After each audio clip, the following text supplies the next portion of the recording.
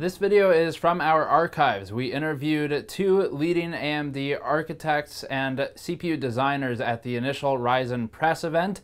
That video disappeared under a pile of other work that we had to produce, and we only just resurfaced the content. The video walks through some key architectural elements of the Ryzen CPUs and Zen architecture, so we'll let the two guests take it away and describe MicroOp Cache and other aspects of Ryzen. Enjoy this revisit to our archived content.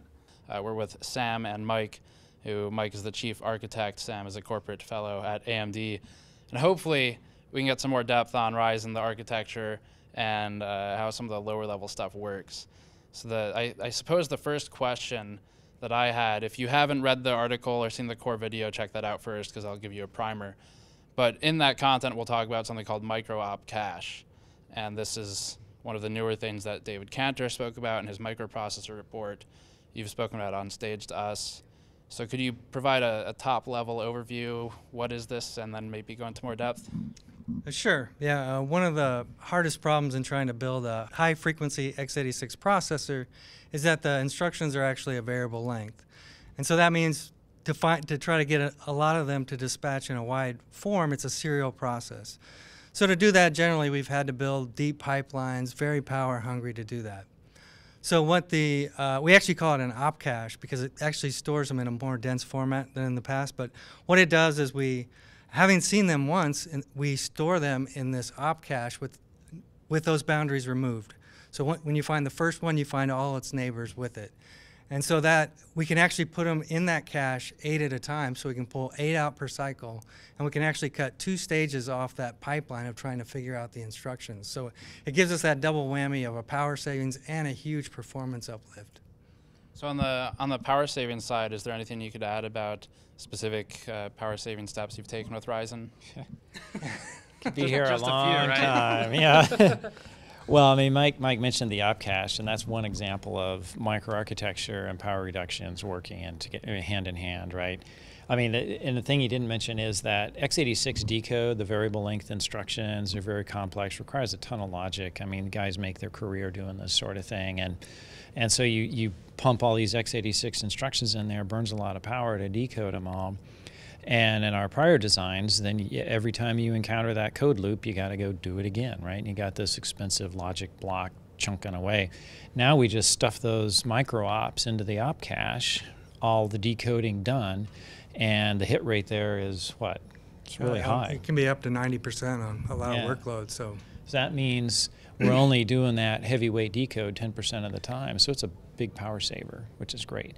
The other thing we did, one example that was on your slides is the write back L1 cache. So we aren't consistently pushing the data through to the L2. There are some simplifications if you do that, but we added the complexity of a write back, so now we keep stuff way more local, right? So we're not moving data around because that wastes power. And I can keep going. One of the things that that I highlighted earlier today that I think is really cool is the effort the team put in to squeeze down the overhead power. So in a CPU core, I mean, these things running over 4 gigahertz, it's very hard to get the clocks out to all those billions of transistors with picosecond accuracy. It takes a lot of wires, a lot of big drivers to do that in the silicon. We invest a ton of engineering to optimize that down and cut 40% out of that clock network. And we'd worked really hard cutting power out in prior generations, but we got 40% more this time. And we also optimized the sequential elements that move the data in between the logic. They're kind of like the glue that holds the logic together.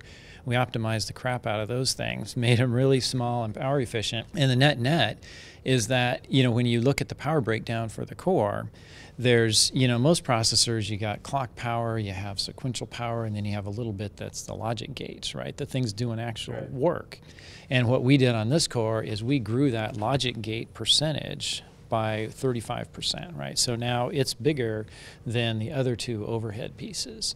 So those are a couple of the things: efficient microarchitecture, allocating more power to useful work, and a bunch of other things that got all that IPC enhancement, right? So we talked 52% plus IPC. A rule of thumb with experienced processor architects is that you pretty much pay 1% power for 1% IPC if you work really hard at it. It's easier to do a lot worse than that. But if you you push your designers, you're gonna grow power as you push more instructions through the pipe. Makes sense, right? You're doing more work, you're switching more gates, eating more instructions, running that decoder, burns power. But what we did here, we burned no additional power for all that increased IPC. That's a hell of an accomplishment. And one thing, going back to what you were talking about with cache, L1 cache, I think, you're talking about a write back versus write through, which, as from reading, again, Cantor's report, that was one of the major changes with Ryzen, it sounds like. Could you go into more detail about what sort of the specific meaning is of write back versus write through? That's a good one, yeah. Well, so on the write-through cache, your writes would both go into the L1, and then they would be propagated again into a structure to go into the L2. And so with the write-back cache, the writes go into the L1 cache, and they don't go into the L2 in the states maintained in the L1. They may transfer to the L2 once they're evicted from the cache, but they're not kept updated in both places. Okay, so more back to everything else, efficiency and power savings and things like that. Not moving the data until you absolutely have to. You want to talk about the shadow tags too? That's another cool little widget we put in there. Yeah, the shadow tags was a nice optimization. We have a victim cache for our L3, and so when a core misses in its L2, it might miss in the L3, but it might be in another L2 cache local in the core. So typically we would just probe all those to find it. That causes some performance problems with bandwidth in the L2 and burns a lot of power. So instead we built these shadow tags within the L3 macro, and that lets us quickly know which one of the cores the data is in and go get it. And we also did it in a unique way, a two-stage mechanism, so that we can, with a partial lookup, we can know whether we're going to hit or not, and only fire the second stage if we hit on the first stage. And that lets us save about 75% of power than an equivalent implementation where we went and probed everyone. So it's pretty amazing. Right. I've got one more sort of high-level question to start with, and we'll see where it goes. So talking about stages in a pipeline has come up a few times here already. As I understand it, Ryzen is it accurate to say somewhere around 19, 20 stages in the integer pipe? Or? We haven't really released that, but it is shorter than our previous generation, so we can say that. Okay, so and yes, every pipeline stage, is more power for getting the same amount of work done. Now we typically do that to reach a higher frequency, but if you can hit the same frequency with less pipeline stages, you've won. And to give perspective, what sort of checks or what is happening within each stage generally as a concept?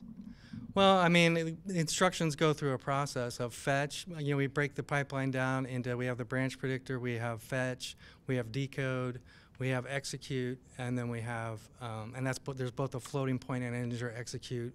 And load store kind of works in there, all the execution units, and then a retire stage. So we break those those are functional blocks within the chip, and they're all pipelined, and they kind of feed the whole pipeline feeds that way. And pipeline stages have direct correlation with frequency, or?